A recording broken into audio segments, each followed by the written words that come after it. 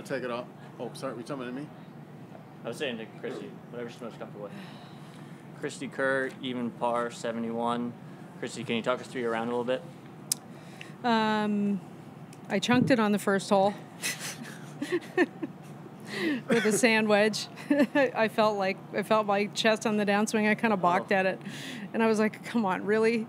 Like, it's a sand wedge. Like, it actually hurt more hitting like short irons than driver because you have to hit down on them." But I rebounded with a great birdie on the third hole, and I just had so many chances. I danced all around the hole today with my putting, and I had like 4 lip outs for birdie. I actually played great and just managed and stayed balanced and positive. Took my pain meds during the round when I had the opportunity to, and I made it. 2 things, Cristie. Are you surprised that you played today, and where does it hurt the most?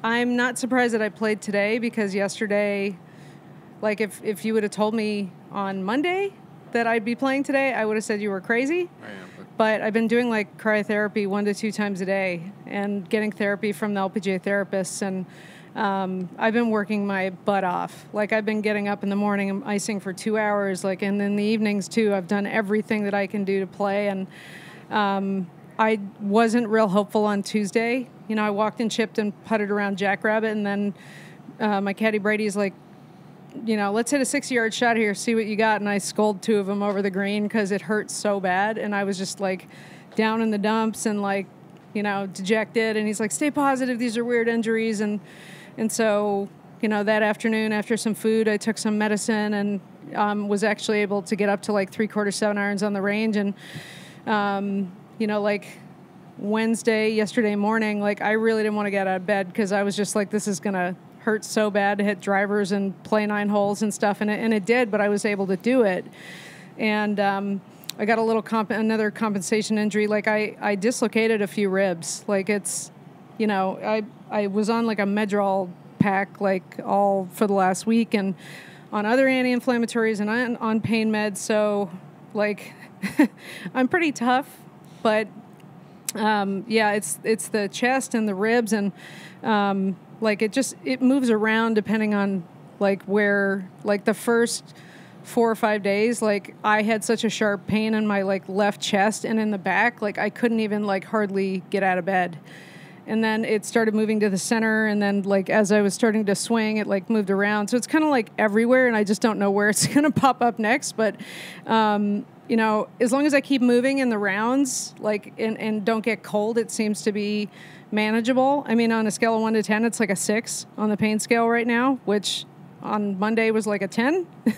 So a 6 I can deal with as long as I can keep my mobility. Like the therapists have really, and the cryo has really, really been working. So I was not surprised to play today. I started out a little cautious with ball striking, and then I got a little more confidence and kind of re-upped on my little pain meds in the middle of the round, and all doctor approved, of course. I was able to start hitting it a lot better.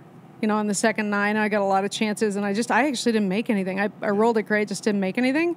But I'm glad to have Jackrabbit done and to be able to move on to Cyprus. So I have, 3 days of consistent course, coming up. Chest, sternum, is that the steering wheel, I guess, the impact? I honestly can't remember whether I hit the steering wheel or not. Like, I swear to God, we were being careful. Like, it was pitch black. There were no lights. There was a cart that was like rounding the corner from the range, and I could see that because that cart had headlights and our cart did not. And I was using my flashlight to like lead the way. We were going like maybe 3/4 of speed in cart. We were like both out, like making sure we were on the path. And so we had to move over just a touch left, to miss the other cart coming our direction. And we just hit this thing smack on.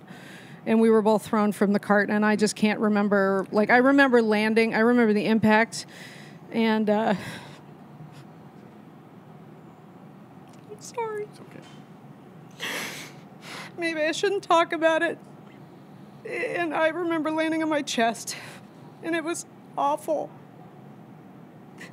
But I'm here, and I played, and I was tough today, and I feel like I'm going to keep getting better every day. And God darn it, I'm gonna do this.